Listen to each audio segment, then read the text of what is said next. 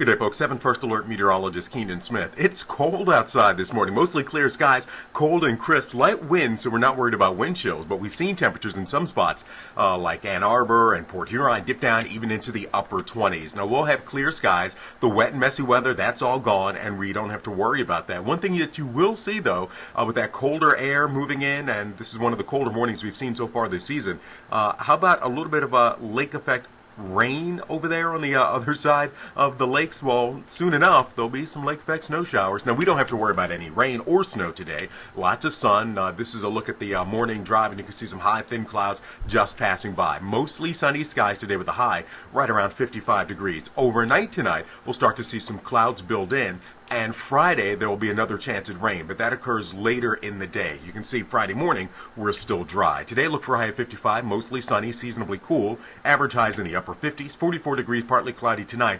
Very late tonight in the pre-dawn hours it starts to become breezy, and that'll help to keep temperatures from falling much more than that 44. 59 degrees Friday with a chance for rain, and of course we all know that trick-or-treating and all that is on Tuesday, but of course some folks will be out this weekend, especially if they're indoors. Saturday, a chilly day, 49 degrees. Sunday, spotty showers around, seasonably cool. If we can get some showers early enough, perhaps there's a wet snowflake in there as well. Tuesday, looking for a high, that is Halloween, of just 48 degrees. That's going to be on the cool side instead of the 50s like we typically see for Halloween and for trick-or-treating. I'm 7 First Alert meteorologist Keenan Smith.